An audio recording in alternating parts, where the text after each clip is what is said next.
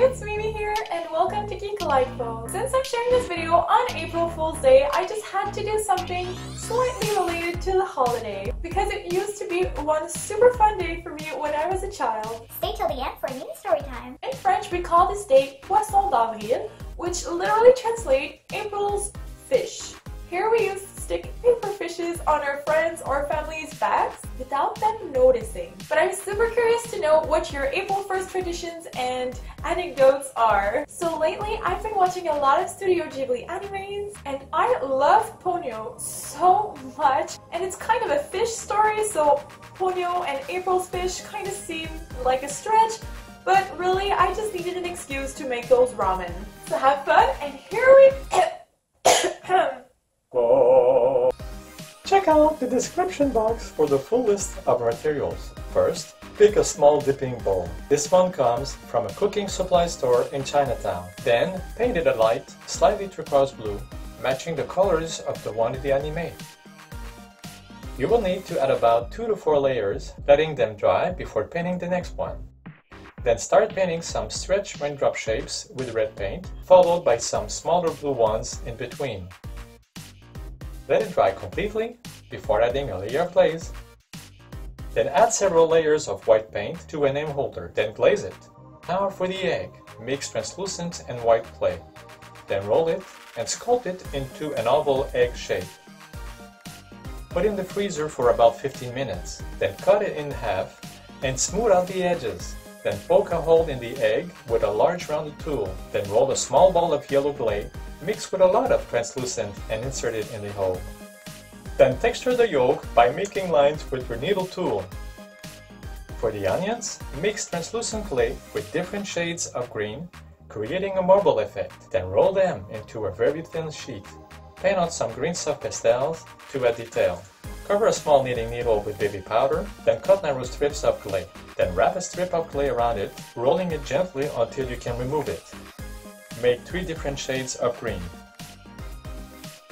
With the lighter shade, you can also roll some strips and then add more texture so they look like the white part of scallions.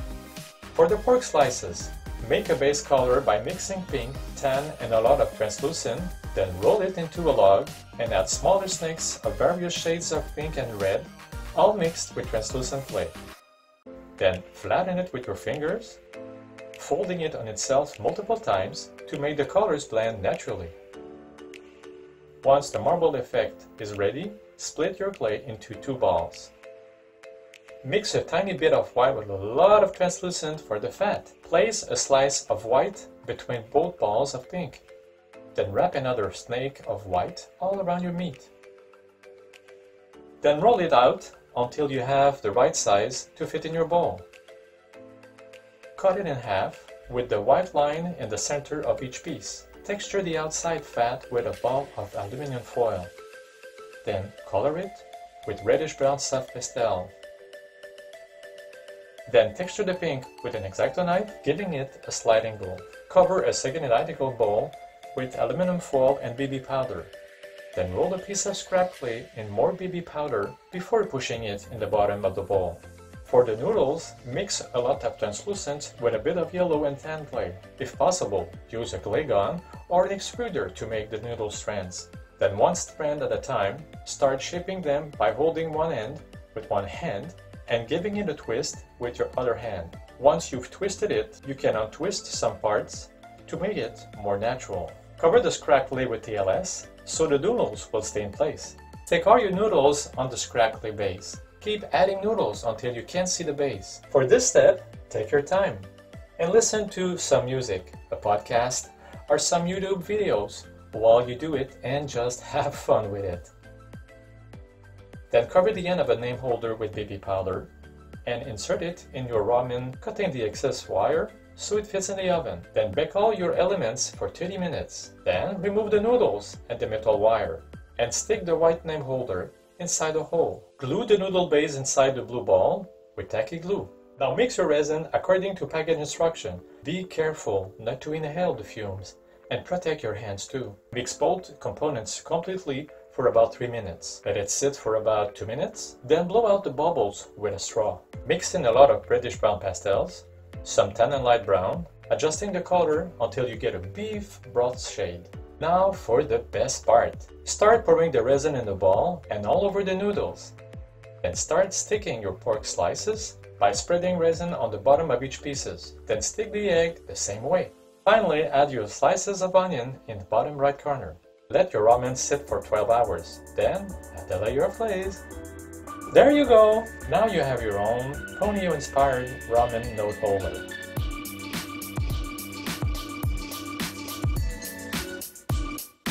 Happy April Fool's Day! I'm so happy to present to you Geeklightful!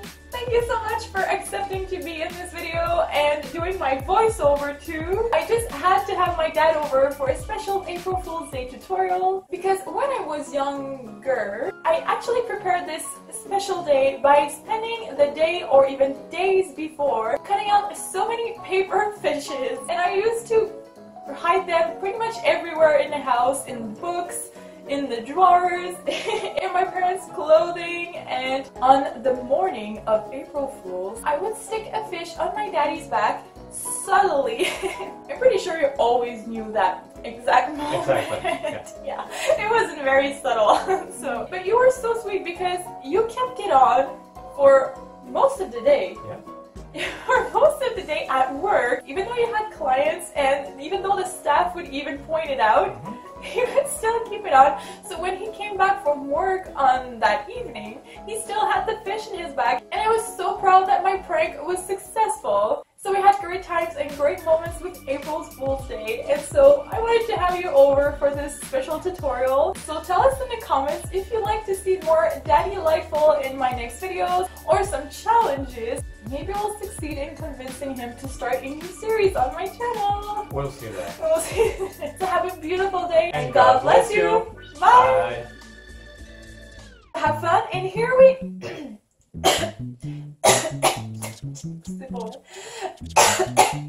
So have fun, and here we Go. oh, that's cute. And God bless you. Oh my God. Be in my video and doing my